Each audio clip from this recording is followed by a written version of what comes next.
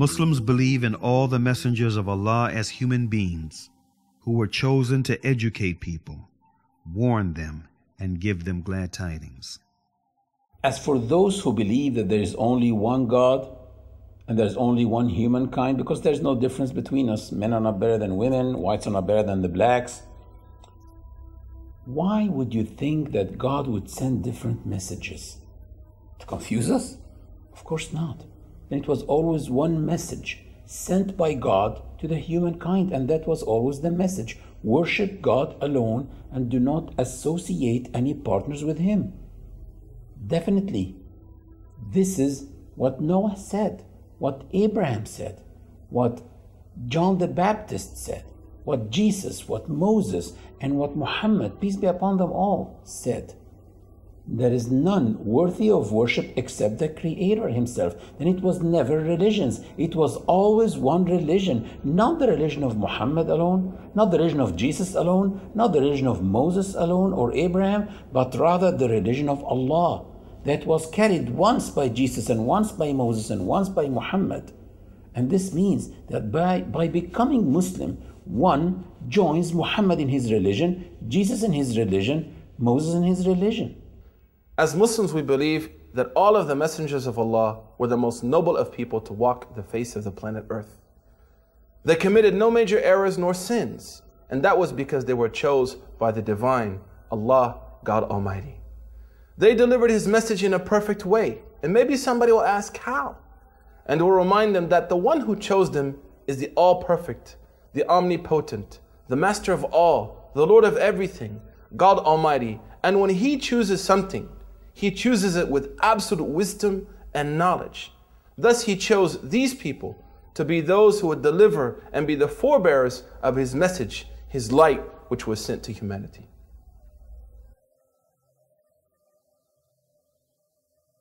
Muslims believe that messengers are not divine, which means that none of them is the Son of God. Islam respects and dignifies Jesus Christ. The Quran confirms that He was born miraculously without a father and through the same power which had brought Eve to life and Adam into being without a father or a mother. Truly, the likeness of Jesus with God is as the likeness of Adam. He created him of dust and then said to him, "Be," and he was. Muslims hold Mary, the mother of Jesus, in high acclaim. The Quran bears witness to her lofty status by saying, "And remember when the angel said to Mary, O Mary, indeed Allah has exalted you and purified you and chosen you above all of the women of the world."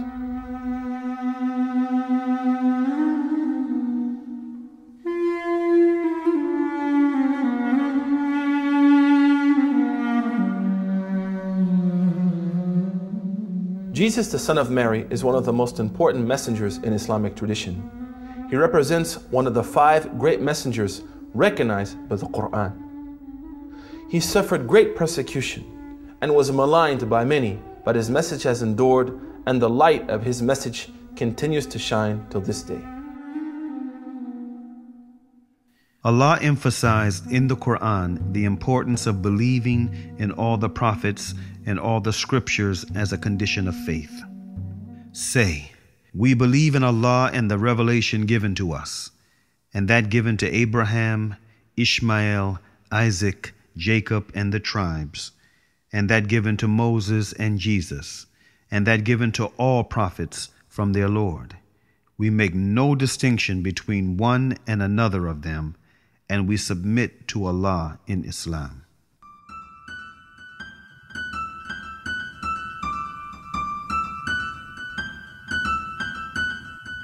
Prophet Muhammad is not the founder of Islam, like some people claim.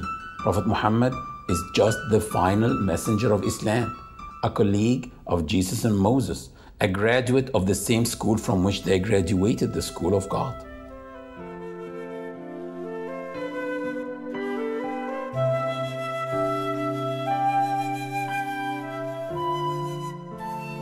The traditions of the Prophet Muhammad, peace be upon him, represent to Muslims what is commonly known as the Sunnah.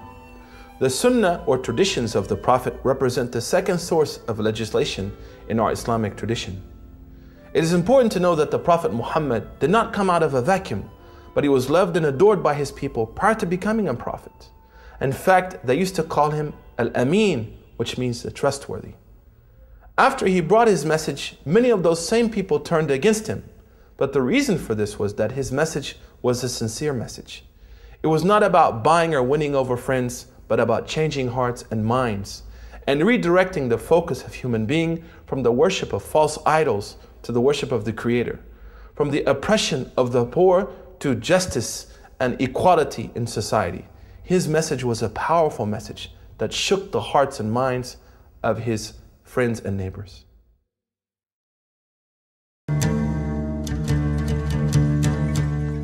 Most of those who possessed power and wealth opposed him.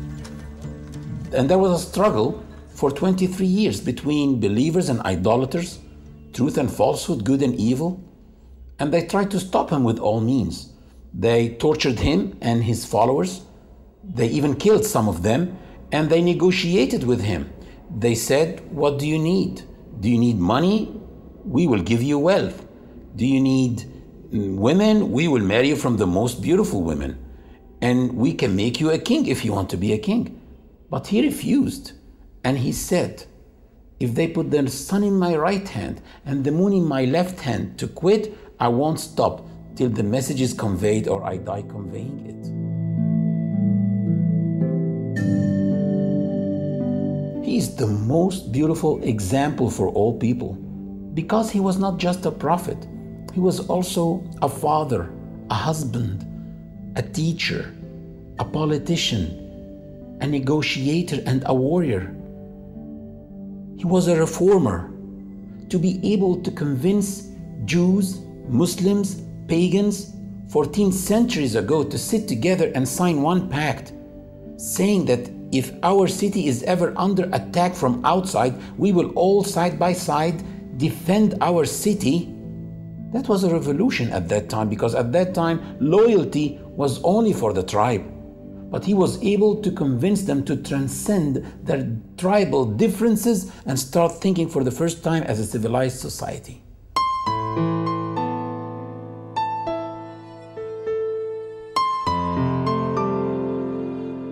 One of the most important things that we take from the Prophet's teachings and his message is hope. This hope still shines in the hearts of millions of Muslims the world over. The Prophet Muhammad, peace be upon him, said something that always has shaken me and always caused me to find the will to have a hope in my Creator. He said that if the day of judgment was to start and you had a tree, a small tree in your hand, plant that tree.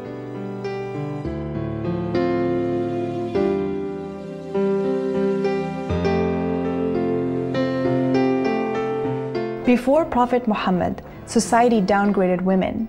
They were personal belongings of men and even considered objects of inheritance. Prophet Muhammad condemned this abuse of women. He gave them the right to inherit, to divorce, to gain an education, and to keep their identity and public life.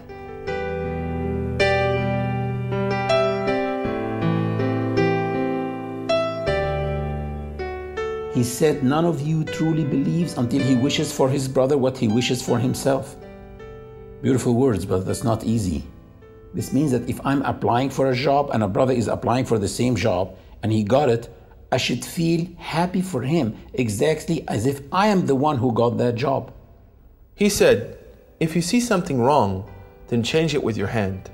If you're not able to, then speak against it. If you're not able to speak against it, then dislike that thing in your heart, for indeed, that is the lowest level of faith. The Prophet Muhammad said, "The powerful is not he who knocks the other down. Indeed, the powerful is he who controls himself in a fit of anger, simply because many crimes are committed when people are angry." One of the most beautiful statements of the Prophet Muhammad, peace be upon him, and one which really moved me prior to becoming Muslim and even after I've been a Muslim for some time, is the statement of the Prophet which says, "Indeed, God Almighty does not look at your shapes and sizes, but He looks at your hearts and your actions." This very simple statement has a huge impact on the way of life of all Muslims. Because our life as Muslims is based on two important qualities: sincere hearts and righteous actions. Thus, for example, if somebody was to give charity with an evil intention, they would not be rewarded. And if somebody was to have a good intention and not follow that with a righteous action, that would also be not rewarded. But Islam is asking us to balance our life between a spiritual reality and a physical reality. And thus, through this statement of the Prophet Muhammad, we become complete, comprehensive, balanced, beneficial human beings.